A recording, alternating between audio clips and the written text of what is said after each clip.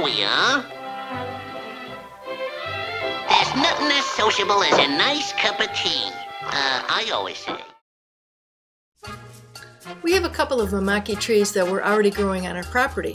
They only grow here in Hawaii, and they have a lot of nutritional value. They produce edible white berries and large leaves. Wash the leaves really well. You can use the leaves and the berries. Another ingredient I really love is lemongrass.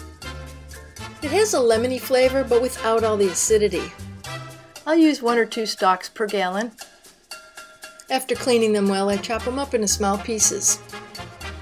I'll take a fairly large piece of ginger and chop it up. I'll also add a piece of turmeric, which gives it good color as well as nutrition.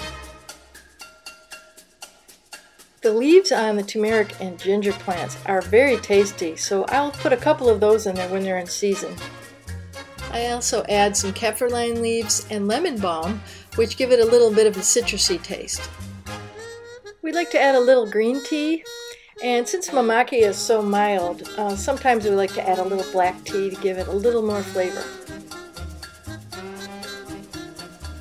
If I'm only making a gallon, I can fit it in my Instapot, and I'll do it on 0 minutes at high pressure with a natural release. Otherwise, I'll just put 2 gallons of water in a pot, bring it to a boil, and then I just put everything in there and let it cool naturally. Before it cools off too much, I'll add about 3/4 of a cup of honey per gallon. Then we strain all of the solids out using a nut bag to try to get the tea as clear as possible. And then we use the leaves as compost or feed it to the chickens. Nothing goes to waste on a farm.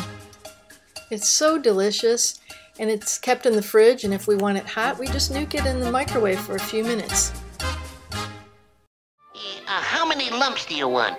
Oh, 3 or 4.